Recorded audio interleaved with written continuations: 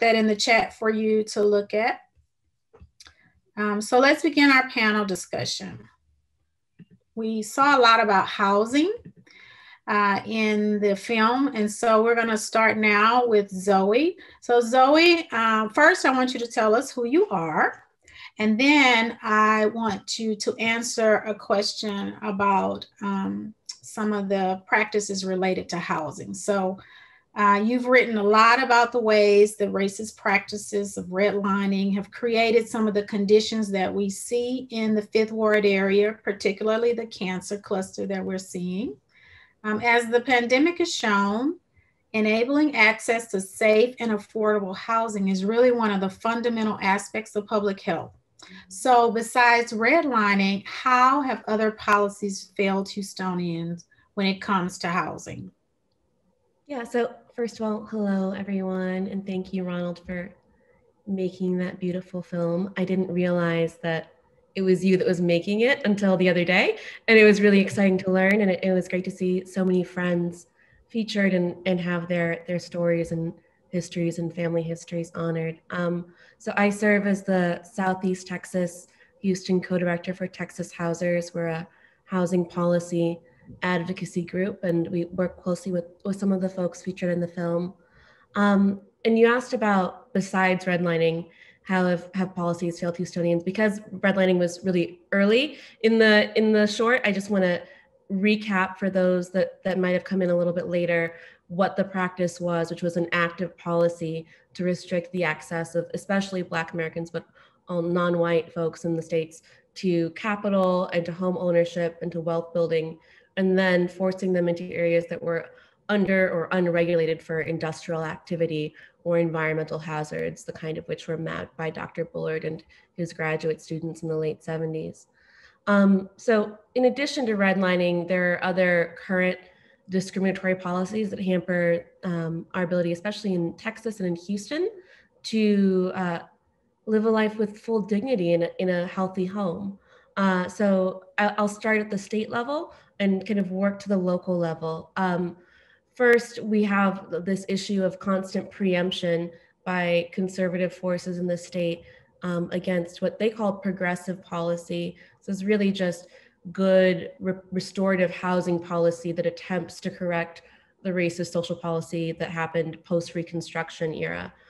So one such preemptive, state policy is the prohibition on inclusionary zoning or inclusionary housing, which would actually set aside affordable housing in all neighborhoods at different price points, and which has been preempted by the state after a municipality attempted it.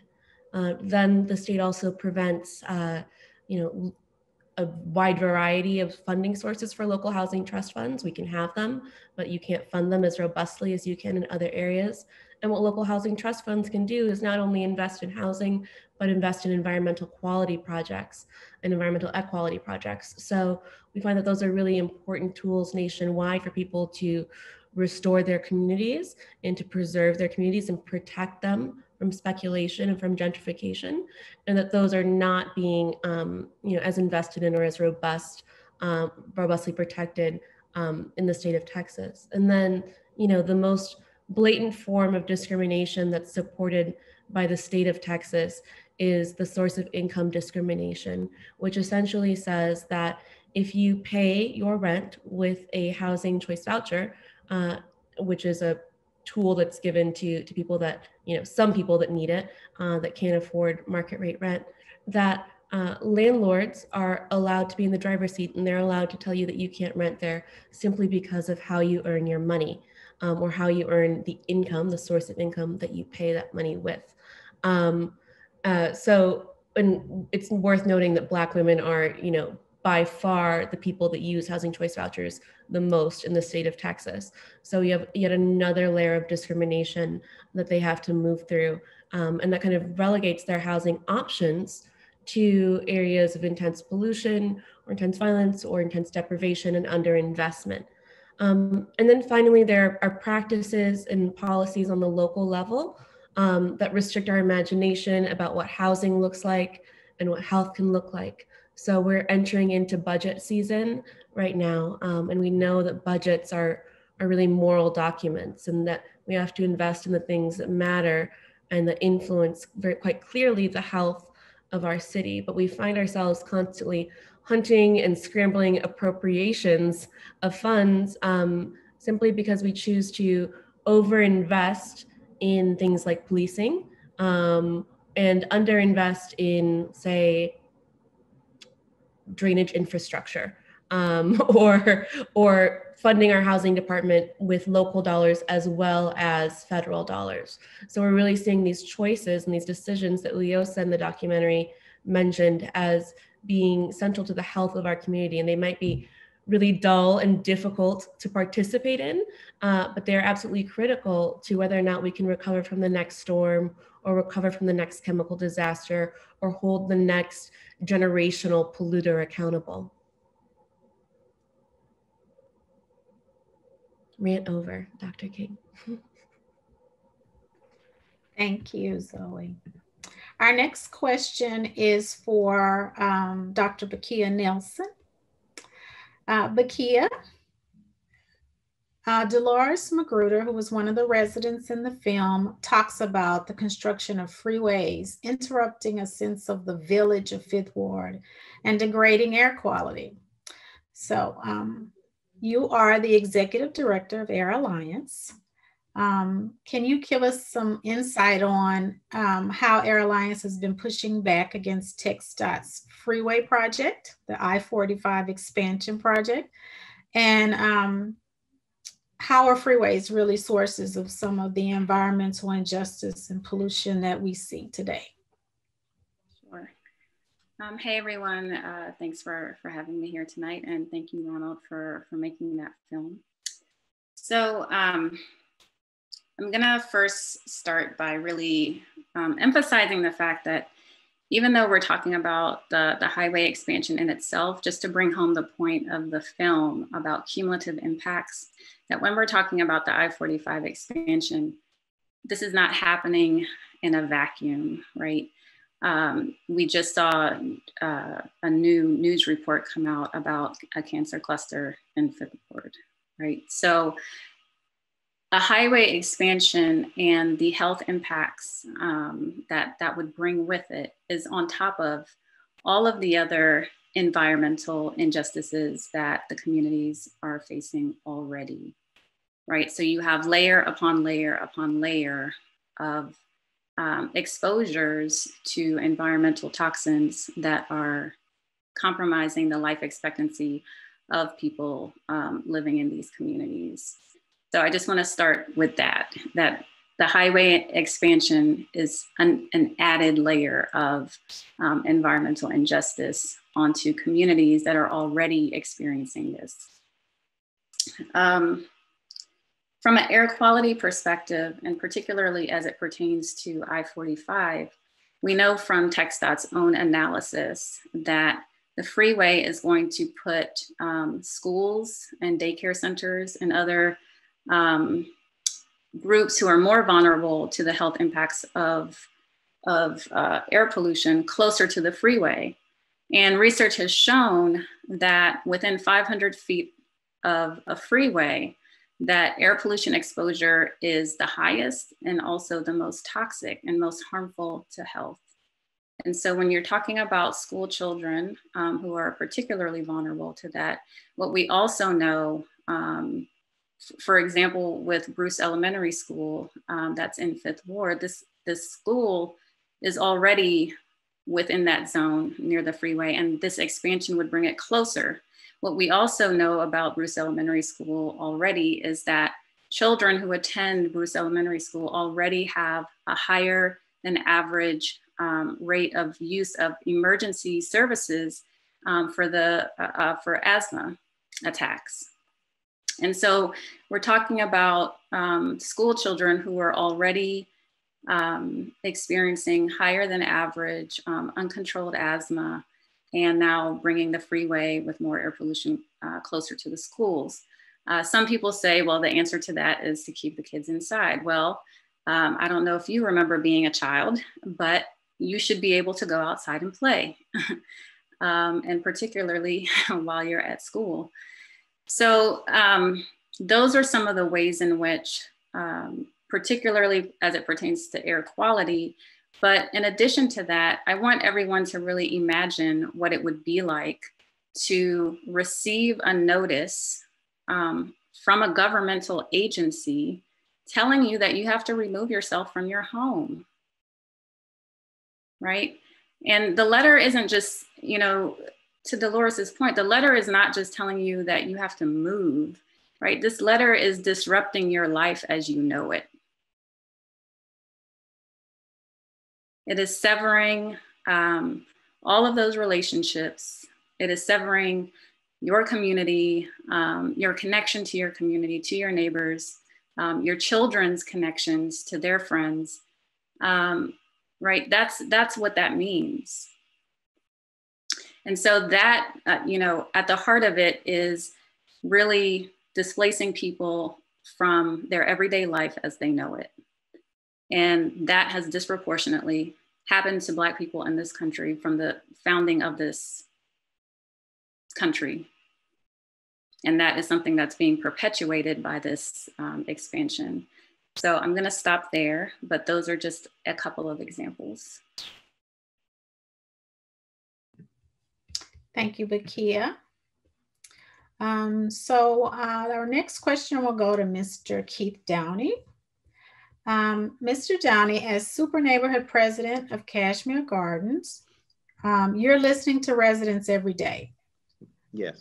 So they're talking to you about many of the cumulative effects that Bakeyah just talked about. I'm sure they share with you their aspirations, their visions for the community, and those can be different from what City Hall or the state capitol might be thinking. So what do they tell you they want? What do they tell you that they love? And share with us, what do they tell you they love and value about Kashmere Gardens? They love the fact, my name is Keith Downey, first of all, Super Neighborhood President for Kashmere, as you mentioned, and also founding director of Northeast Houston Redevelopment Council. When we have our meetings in the community, people are expressing how they feel, what they're looking for, their aspirations for our children as well as our residents. You know, they express the fact that they want a healthy community.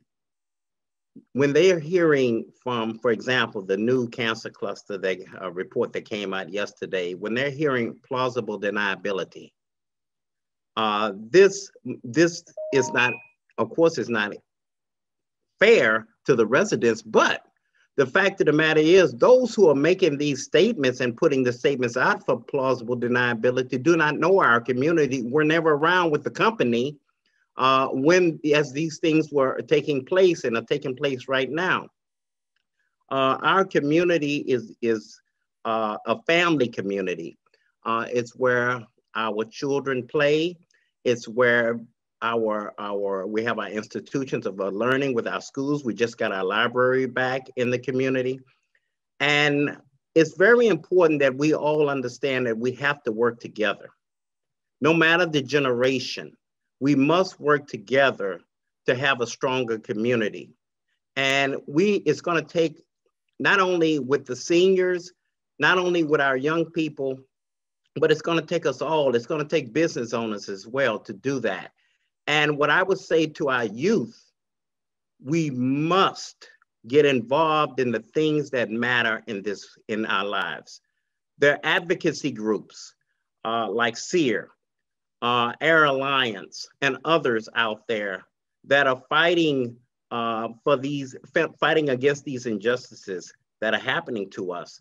And it's very important that we come aboard, write those elected officials, reach out to them, research, understand that State Senator Boris Miles has a proposed bill out there, Senate Bill 87, that's addressing permitting of concrete batch plants. Because in Northeast Houston, we have 6 concrete batch plants. And it's very important that we understand that we want a healthy community. We want a community that thrives. I don't know if everybody realizes it, but with the highway expansion, it's killed an economic corridor in each one of our Black communities just about. Emancipation with 288, Kelly Street with 610 Loop coming through Kashmere, and Jensen Drive when they built 59. So we have many environmental injustices that have occurred to us. Progress is not always progress for us. And we, as is said by Dr. Allen, we're not a checkbox. Many times these entities come out to our communities and they'll say, well, I've been out to Sunnyside. So our organization, our department did that. We came out to Kashmere Garden. We're not a checkbox. We're living, breathing human beings.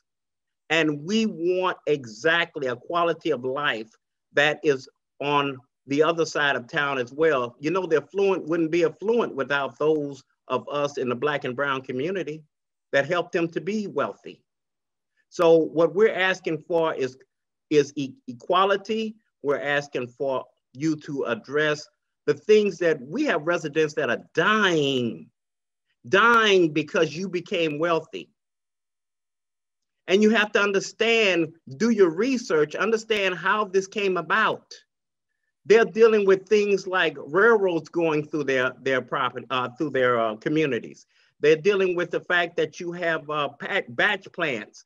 You have emissions from the highways that are cutting through their community. They don't have enough of a lot of things and resources, such as trees. You have a lot of trees in your community that act as canopy to provide oxygen.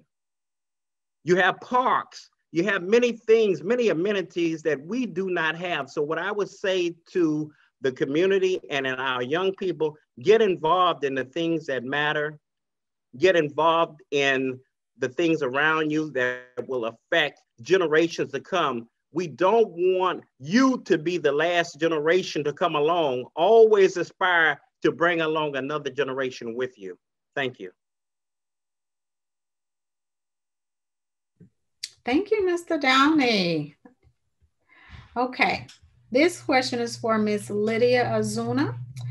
In follow-up to the great pep talk Mr. Downey just gave our young people, if we want to talk about gerrymandering and really how it prevents representation of communities at the local, state, and federal level, what would you tell young people to inspire them to run for office and come back and represent their communities? Thank you for having me on the panel tonight. My name is Lydia Ozuna, and I am the lucky person right now to be president of an organization called Texans Against Gerrymandering.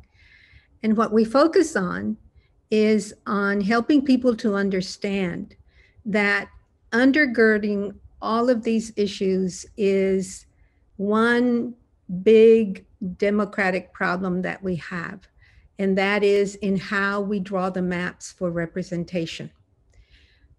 If we can fix that one issue, then it'll be easier for anyone to run for office and to get elected and truly represent the community that they aspire to represent.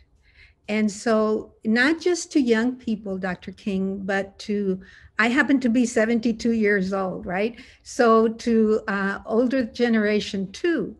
The one thing that we can do right now in this redistricting cycle is to bring our stories forward to the committees that are making the decision on how to draw the maps. That's number one. You know your community better than anybody else. You can talk about the impact that the way the lines are drawn have on you. That's one thing. The other thing that can be done is with the Voting Rights Act, we saw an increase in the number finally of people of color being elected to positions. And we saw the implementation of single member districts. However, partisan gerrymandering has taken over, like my father used to say, like nobody's business, right? And that is at the core of what we are struggling with. And the only way to overcome that is for all of our communities, the Fifth Ward, all of the environmental communities, all of the different types of interests that are working to make our communities better need to come together and collaborate on these issues.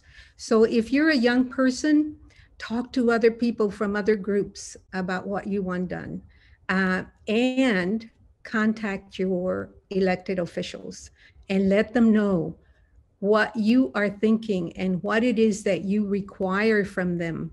As the lady in the film said, hold them accountable. Tell them you voted for them and that you need them to do X, Y, and Z for you. And then follow up. Don't let it be just one phone call. Keep calling, keep calling, keep calling until hopefully they get tired of hearing you and maybe they can do something, right?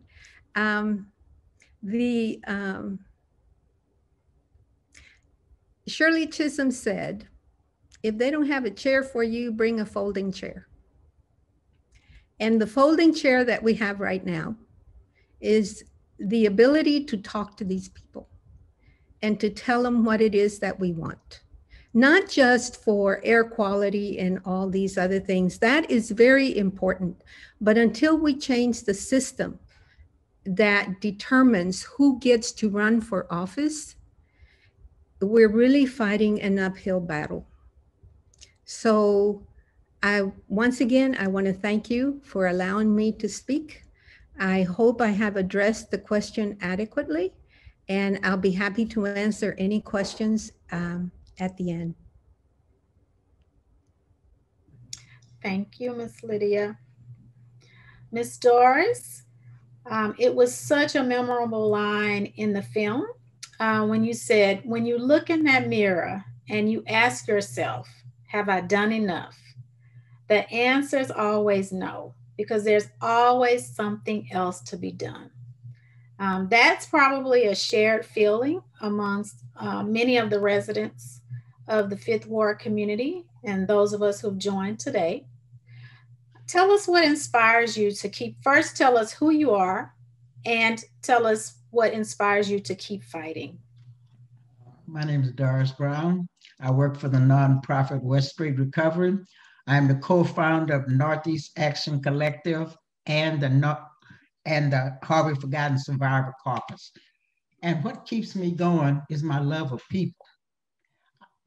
You know, I started raising Cain when I was about 14 years old during the civil rights movement. I used to shoot hooker from school and go to TSU to be with the seniors and the students over there. And we would go downtown and sit at the counter at F.W. Woolworth all day long, hungry. They wouldn't even give us water because I felt that that was the right thing to do. And my love for people has always, it's never wavered, because I always ask myself, what can I do? And it's just been like Lewis said, it's the fight of a lifetime. You can't give up. You got to keep going. And see, now I'm 71 years old. I have great grandchildren. And I want them to see that Gigi out here not giving up. That Gigi steady going forward. That Gigi doing something for the health and safety of the community. And that's what I try to inspire, because I want everyone to step up, step out, and get involved, because this is the fight of a lifetime. And there's always something that needs to be done. They look at us as sacrifice zones. That's what our neighborhoods have become. You can't breathe. Our children having the respiratory and asthma. I suffer with asthma and COPD. I grew up in Fifth Ward. You can't go outside at night and see a star or a constellation. I want my babies to be able, and everyone to be able to see this. I love seeing a constellation, and I got to drive way out of the city limits in order to see this. I want them to be able to walk out their front door and look up and see it. This is why I keep fighting, because I just cannot give up. And I want to inspire everyone, especially the younger ones. See, we have to start this now in order to show them how it's done. We have a thing at West Street where we each one teach one. That means the residents and the people of the neighborhood, we want to empower them to go out and keep this fight going. And then they will empower someone else, generation after generation. It's all about the empowerment of the neighborhood and the communities that surround us. We cannot give up. This is the fight. And this is what I like doing. So, yeah. Well, we thank you, Ms. Doris, for fighting and for representing the communities that need their voice heard. Our last question is for Mr. Jones. Mr. Jones, we want you to share with us more insight on a pathway for creative people like yourself to be more active with communities such as the Fifth Ward community and telling these kinds of stories and illustrating, you know, true environmental justice. So I guess that's it's a tough question because I've done so much in the way of trying to connect my artwork with activism and community building and outreach. When I think about activism and how to get involved, I always think of like most people think of like the 100%.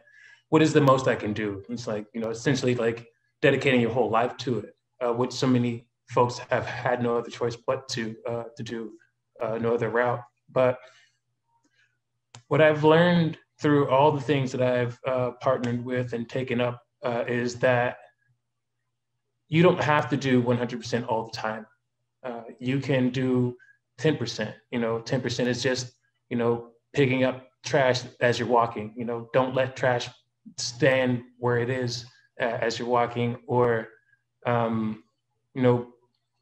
the last summer I organized, or I say I, but it was a group of individuals, creatives, organized to raise funds for a legal defense for the Houston Immigration Legal Services. And that was a really hard thing, but that was a 100% thing where it took all the resources that I had, all the resources that I could get the community to provide, whether it be art, money, time, or whatever. But I don't know. I think it's really based on what your level of comfortability is and also knowing what your limits are. The one thing you don't want to do is burn yourself out, because the second you do, that means that someone else has to pick up that slack, and not so much that it's slack that, unwanted, but you put a person in a position that they now have to carry your weight instead of having voiced an opinion or voiced a concern about how much you're willing to commit to that opportunity or the initiative. For me personally, I've just kind of taken, I think, the Nina Simone route where I can't divorce myself from the community that has sustained me. So in everything that I do, I have to represent them, and always making sure that if I'm walking into a door, that I am at all times representing the community that has sustained me and put me in that position.